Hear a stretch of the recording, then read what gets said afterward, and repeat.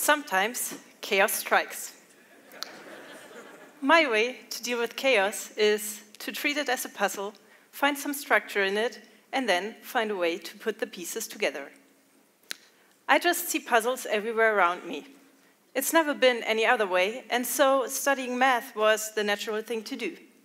I never really questioned it. It all worked out perfectly. My preferred university, Bonn, the perfect fields of study, math and astronomy, and a fantastic scholarship. It felt like I had stepped out into the world and was set on my dream path. But my professional life on paper has a twist.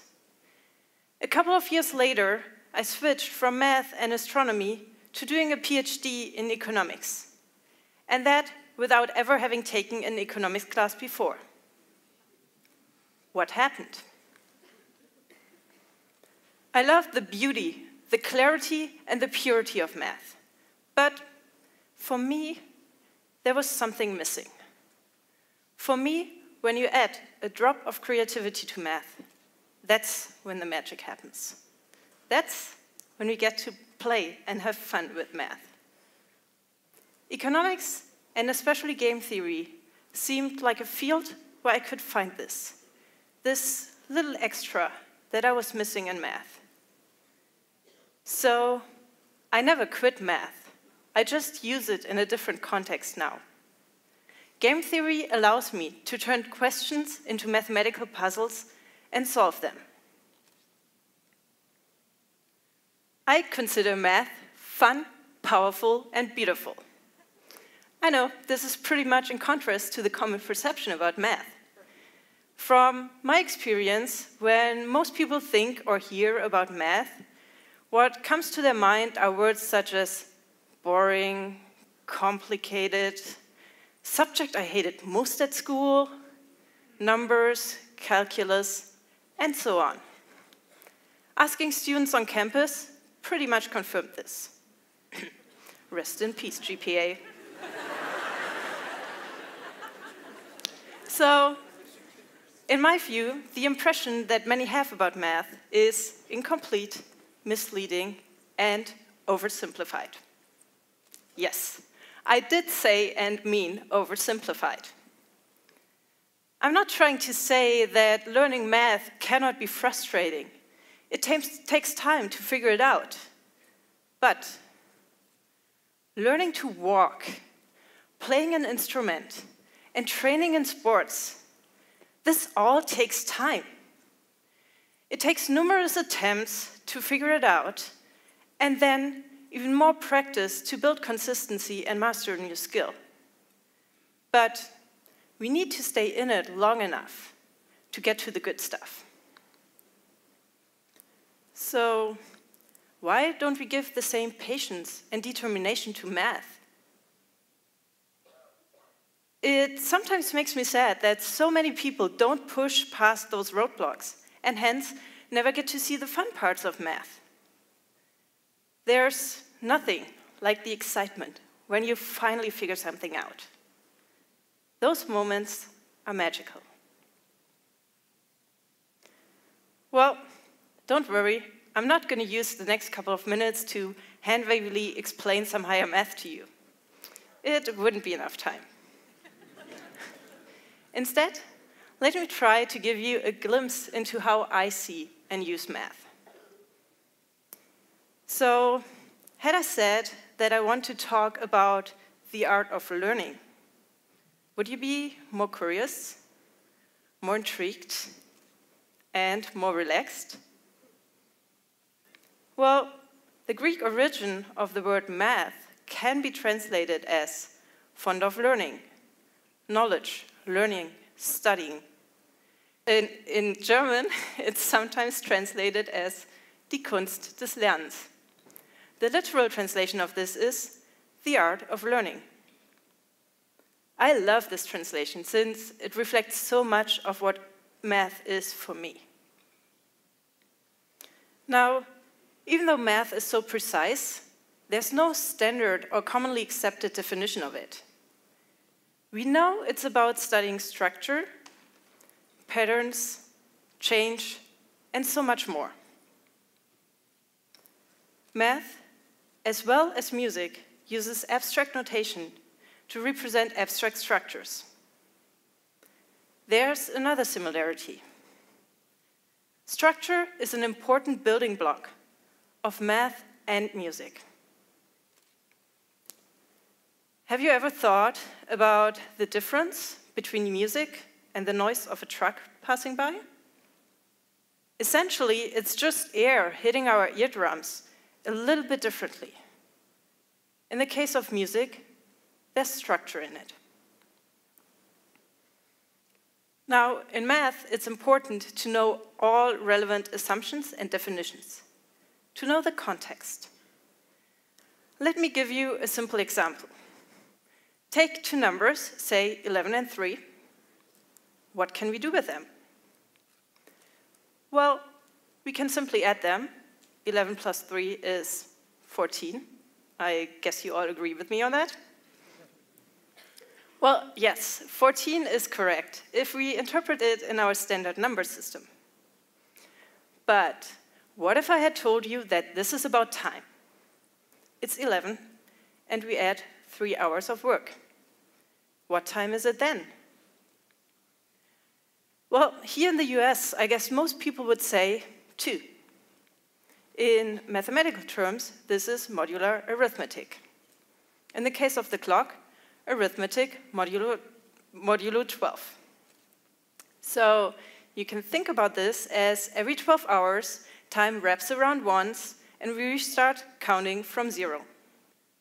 Does anyone know what this is? No? It's also a clock, a binary clock that uses the binary system to display time. Now, if we were to interpret what to us looks like 11 in the binary system, it represents the number 3 in our standard decimal system. Yet another interpretation, yet another connection. So this very simple example already shows us the richness of math and that context matters. In order to be able to interpret information correctly, we need to know the context. This applies to math as well as to life. Now, I said that I wanted to give you a glimpse into how I see and use math. Let me tell you a story. It shows how I see structures, find patterns, and use logic to solve problems. Well, sometimes I take this approach a little bit to the extreme. When I was 16, I had a lot of interests. Math, competitive badminton, music. In a sense, I fit in everywhere but nowhere. As a student, as a teenager, that made me feel lost. I wanted to belong to some group, to really fit in. Now, all the cool kids, they all drank beer. Don't worry, that's totally legal in Germany when you're 16. The issue was, I really didn't like beer. Actually, I hated it. I thought it's disgusting. I did like wine, but wine wasn't cool.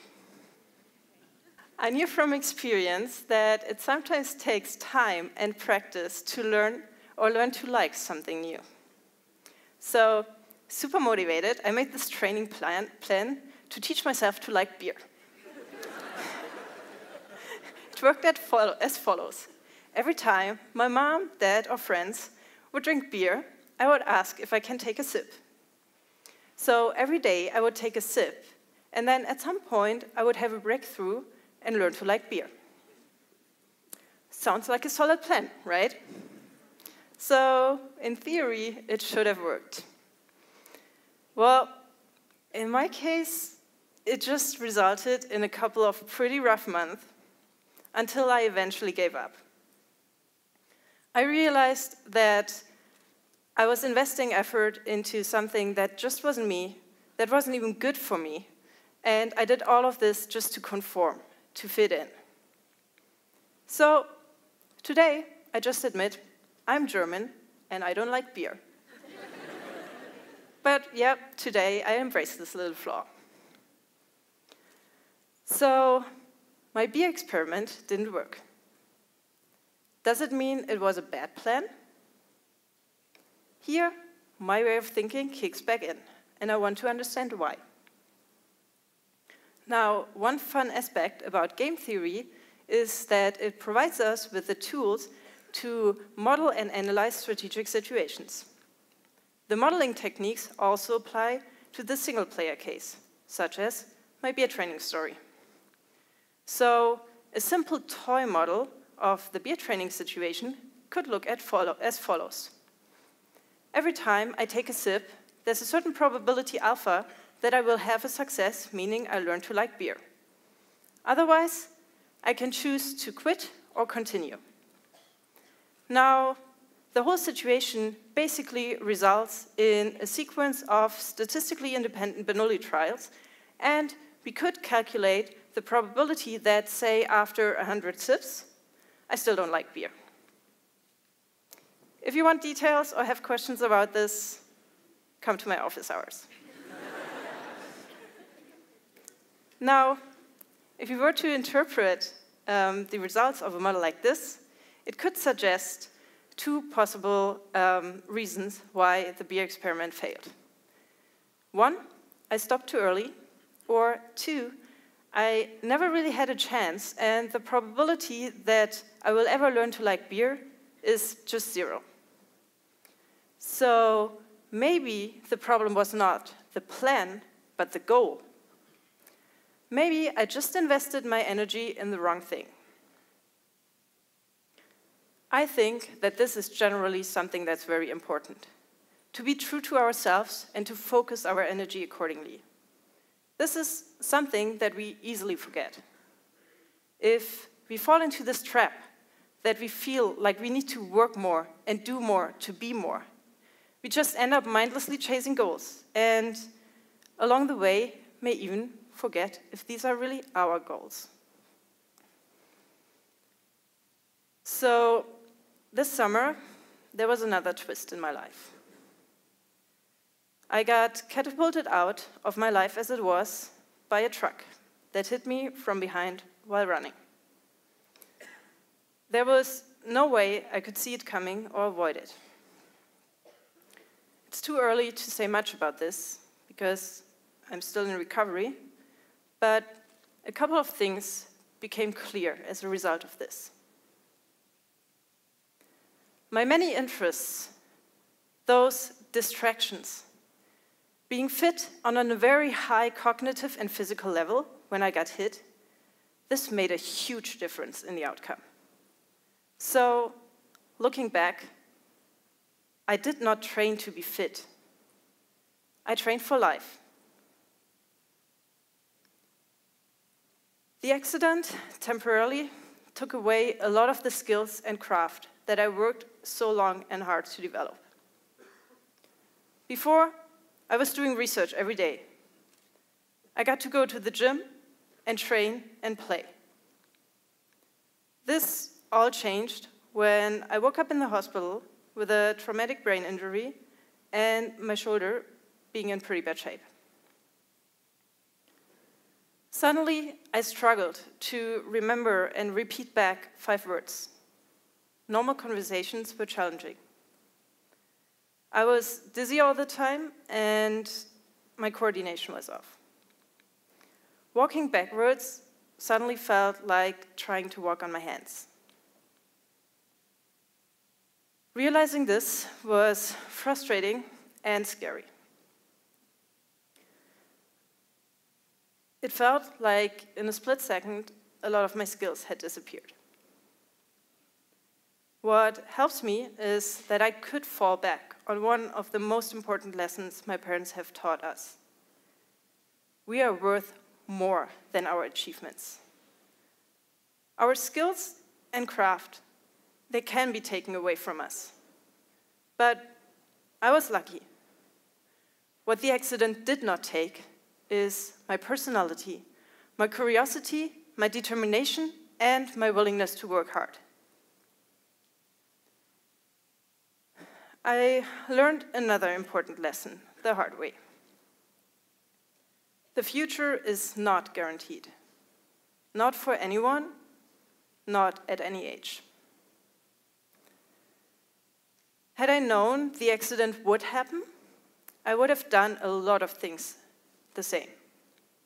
I would have enjoyed learning, sports, music, life. And in all of that, I would have worked towards high standards.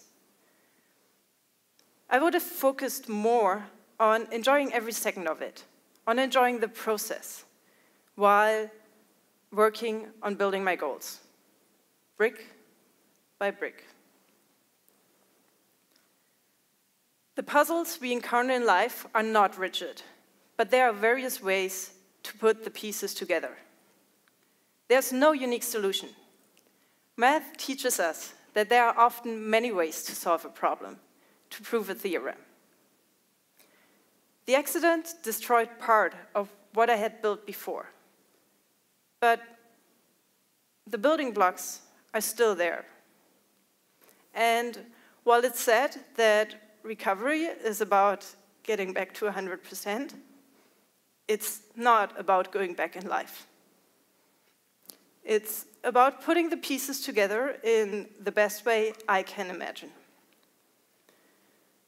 We evolve and learn from our experiences. So what I am building up now may look quite similar or quite different to what I had built before.